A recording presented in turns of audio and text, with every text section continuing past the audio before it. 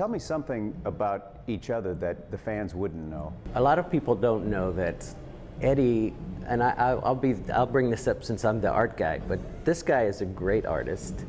When he was young, you know, at junior high, teenage years and all that, was a fantastic artist, and I know that he considered actually studying art and going to be a visual artist, and he still dabbles in it a little bit. Every now and then we'll get him to draw some stuff, and he's crazy talented at that. So, no, you know, Jerry Dale's he's pretty sharing of a lot of things he does because he's got such a great spirit and such a great heart for what he loves. You know, whether it's a great brandy, an amazing, beautiful piece of art, a wonderful, insightful book that can perhaps change your life. You know, he seems to be a connoisseur of all those things. I do view him in his way as a Renaissance man as well. But there's a lot of depth to him. A lot of people see him as the zany guy that's dancing and the colorful one, but there's quite a universe within this person that a lot of people aren't aware of. And I think that when I look at him and we travel together, I'm reminded of that all the time. So I enjoy his company. You know, we have a lot of great time together. So did you really go run a museum in the meantime? I had a contemporary gallery in Nashville for 9 years, yeah, and still huge visual art guy. I mean, that's something that I have loved forever and still do. You know, so I have my love for music, and then I have my love for art. I mean, music is an art form in itself, but so I don't do much art things other than still collect and stuff. But they do put it on me to try to like art direct the album packaging and stuff like that, which I love to do. I've had a great time putting that stuff together. So you grew up in East LA, right? I did. Parents, were they encouraging? Were they an influence in this, or was it just people you listened to? Well, for me, my father has everything to do with me being a musician today. He wasn't really a musician in the sense that he knew a lot of songs. He knew a few things on guitar, but it was my way of connecting to him and to his heart and to his soul as a child. You know, I was just trying to find that spot as a boy, you know, looking up to his dad. And I found that we connected on that level, and he was such a big music lover. He introduced me to everything, you know. And so my experience was, yeah, he was super supportive of me trying to learn something about it because it's the way we connected. But then when I started taking it serious, it was like, wait a minute, you know, you're gonna do that for a living? Are you kidding? You should get a job. You should, you know, it was that sort of thing. But eventually he came around. You know, luckily, you know.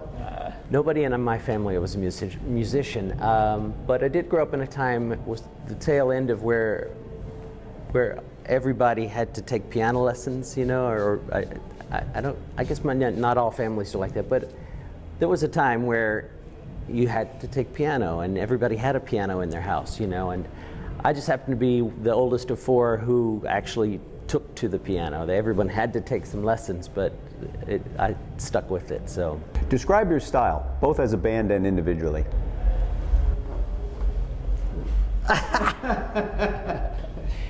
I'll tell you what I think it is. I like to tell people, in a world of fast food hamburgers, we're like the best filet mignon, Oscar style, with a lobster tail on the side. That's the best in the world. What else can I say? You know what I'm saying. I do know what you're saying. That's what I'm feeling. Is that your individual style too? I'd like to think so. Yeah. Sometimes I get it wrong, I think, but hey, I'm always trying. I'll have some glitter on me. No, yeah, I gotta have the glitter around, you know. After all these years, you're still having that much fun? Absolutely, yeah. It's a ball. All of it is, you know. You know, the stage is always something that is the most fun of all. I got the best seat in the house with the best musicians in the world. You know, this is a moment in my life right now that I really do believe like these are the best times. So I'm trying to savor as much as I can, you know. We work hard and we put every bit of our soul into this. And so, you know, while we're here, I think we all make it count. We all try to. And then there were the songs like Dance the Night Away, which didn't make it in this country. When you go to England, what do they ask you to play? And what's at every wedding reception? Yeah, exactly. It's one of those songs that if you meet anybody from the UK and said, "Do you know the song Dance the Night Away?" They're like, "Oh, by the Mavericks, of course." It's one of those songs that just became so huge. Why? I don't know. Why there and not here? Well, once again, I would say country radio probably wasn't interested in it because it was a great catchy song, but it didn't fit their idea of what country music was.